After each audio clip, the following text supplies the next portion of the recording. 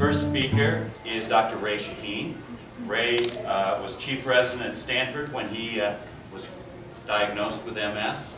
He is the founding director of the Vein and Vascular Center at El Camino Hospital in Mountain View, which is just down the street from where I practice. And I've known about Ray for a long time. He was a vascular surgery fellow at Northwestern. He's board certified in vascular surgery. And he's going to sort of give you an idea, his personal experience, but also a little lecture on bridging the gap between doctor and patient. Right? Really appreciate the opportunity to be here today, and again, thanks to Sharon and the whole CCSVI Alliance for setting this up, and VIVA for allowing us to actually put this concurrently with the VIVA conference. And as Dr. Dake suggested, absolutely, I'm a vascular surgeon. I have a broad practice. I don't do CCSVI interventions, but as a vascular surgeon, obviously I'm busy with vein care, venous angioplasty and stenting. But I'm also a patient, obviously, and so I have a unique perspective. And so my role tonight is really going to be provide you some patient journey experience, as well as try to bridge that gap a little bit about how I see things from my perspective, since I do a lot of similar procedures.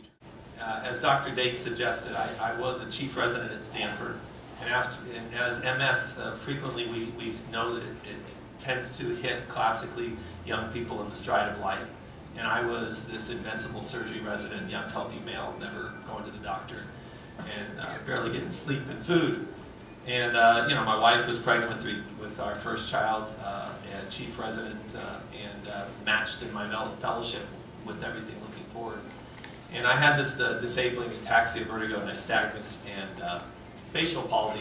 And you know, I was struggling through that for 2 or 3 days, thinking I had a flu-like illness, kind of in denial. My whole team was worried about me, and I had to leave a liver resection and stumble down to the emergency room to finally figure out what was wrong. Suffice it to say, I got appropriate treatment and took a month off, recovered, and my objective was to be a vascular surgeon. And so what I did is I went in survival mode and took it light on the weekends and called and just did cases, and the program was supportive, and I got through, and I was able to get to my fellowship with the one little bump in the road in April of my fellowship year. But we switched me from Avonex to beta-seron, and since then, thank God, I've had a remarkably benign course in the last several years. Which, as an MS patient, sometimes I feel guilty, because every time I see people who don't have my course, it makes me feel grateful for what I have. But at the same time, we know that the disease is so unpredictable that every day is a blessing. You got to count what you got. People can go 10, 20, 30 years and then fall off the curve. So as long as things are good, and as long as we're trying to make things better, I think we'll take every day in that light.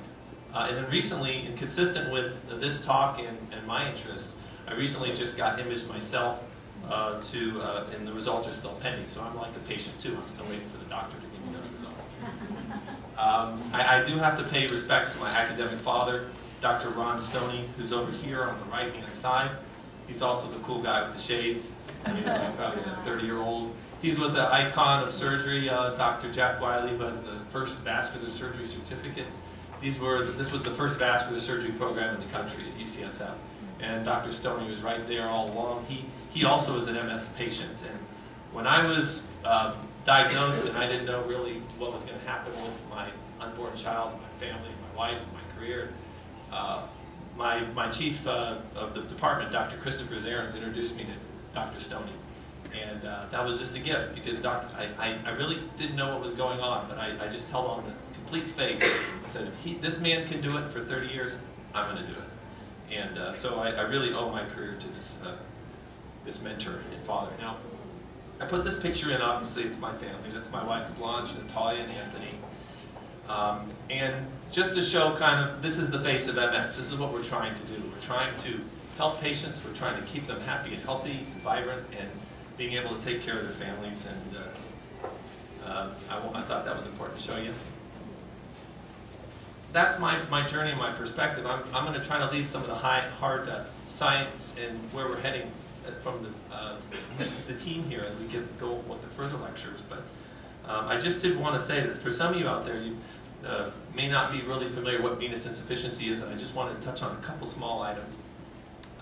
And so what we're doing is we're going, and classically in surgery, we go from known to unknown. We say, well, we don't know about this, but we know about this, and we're trying to see if there's correlations between what we know and what we don't know. So if you take an example from the legs, which is where we really have a good historical understanding of venous insufficiency, we talk about normal veins having unidirectional flow away from the feet back to the heart. When patients have leaky valves or venous reflux, the blood can go in bidirectional direction and actually cause venous hypertension in the legs. And the manifestations of venous hypertension or venous obstruction can be bulging varicose veins and a whole clinical spectrum of disease. Of particular note, you can actually have some hemosiderin or iron staining in the legs, and that has also been shown in some MS patients, obviously, to see some iron staining in the brain. So this idea of chronic venous insufficiency in the legs, there may be some idea of correlations between the two. This is supposed to represent my model of flipping that previous diagram around and showing you the directions of the valves being oriented differently for veins that are in the neck. So if you're in the neck and you're above the heart, the flow is going to want to go down, back down towards the heart. And if you have leaky valves, you may have some bidirectional flow, but what we really are concerned about is if you have a stenosis or a narrowing here, so that the gravity can't really easily bring that blood back down to the heart. So, you know, we're all here to learn, and I'm here to learn too, because although I am a doc, I'm a patient, this is a new expanding field, and even the experts don't know a lot, and we're trying desperately and rapidly to gain all this information. So as I think through this as a doc and as a patient, I'm thinking about venous hypertension.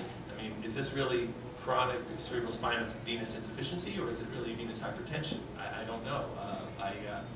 You know, the things that favor a value of hypertension would be the fact that you may have some reflux stenosis and some iron deposition, which we know can be caused in the legs.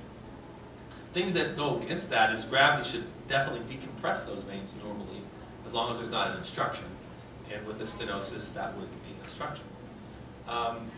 Frequently people ask, well, what's the timing of CCSVI? Is it an early thing, an early event in the process, or is it a late event in the process? So in other words, if it's early, it's something we might think is causing this disease or contributing to it, or is it a late finding, it's just a byproduct and an effect? So is it a cause or an effect? Importantly, this impairment in the flow in the CCSVI, can it be utilized as a biologic switch in MS such that intervention can modulate or improve the clinical outcome for patients? We know that we look for these targets all the time in medicine, right? We look for like hormone receptors and hormonally responsive cancers, and we just give them hormone blockers like tamoxifen or something to shut down those tumors.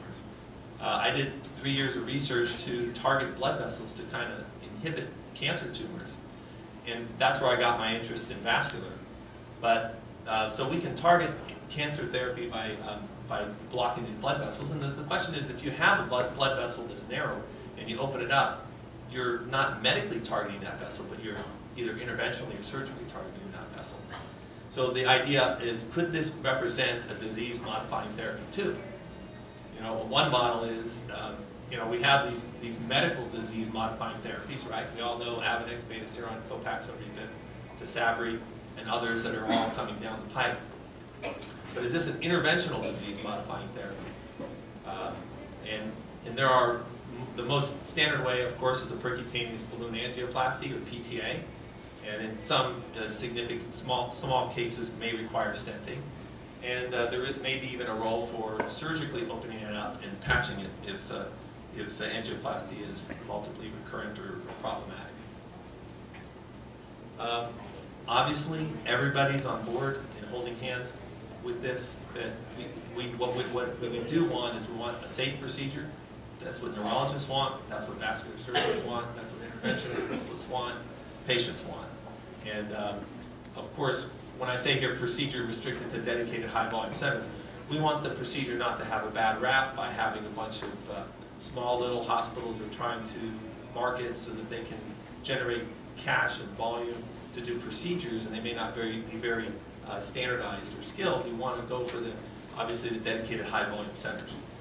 there's a lot we need to do to standardize treatment, because across the country, there's really not an established norm for exactly how big the balloon should be, how much pressure we should be using, and a lot of these other ancillary tools that we can use to determine how good of a result we have.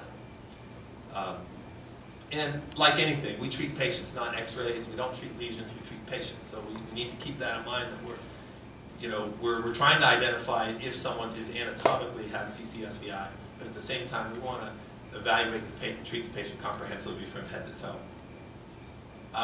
And then some guiding principles. Obviously, the goal, this may be provocative, but I'm saying that the goal should not be to effectively just stop an effective medical treatment by trying to get CCSVI treatment. It's really to see if this is added value, if we can add this to your therapy in selected cases. And not everybody is on a medical disease-modifying therapy, or they failed it, or they can't be on it. So in those cases, that's where CCSVI could even play the treatment that they have available to them. This idea of don't get treated without your neurologist being involved. We mentioned this a little bit earlier, but we're just basically saying that we don't want patients living in the closet or being shy or afraid to be open and honest with their doctors about what they're excited about, and what they want to learn about, and what they want to see. So, the best time to engage them is before, not after you've gotten treated. I've had patients come to me and say, oh, 2 months ago I got this vascular surgeon did this bypass on my leg, and I'm like, oh, okay. Am I the vascular surgeon, or is he the vascular surgeon? I'm not really sure. Am I responsible? Who's taking care of you? So I've been in that situation, and I can imagine some of the neurologists might be in that situation too. We need to be aware of that.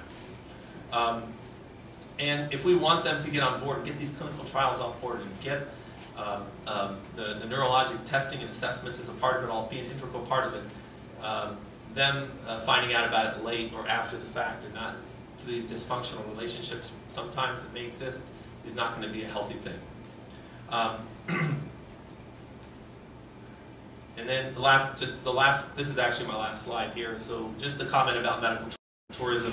Obviously you want to pick a high volume quality regional center, but place close enough so that you can get surveillance and not feel like you have to fly across the country every time you need to get some imaging. So there's no barriers to getting the appropriate follow-up that you need. And with having said that, I think I really want to stop talking and let the rest of you guys talk. Thank you. My intention is to wait till he's about 18 or 20 and see if I can come close to that.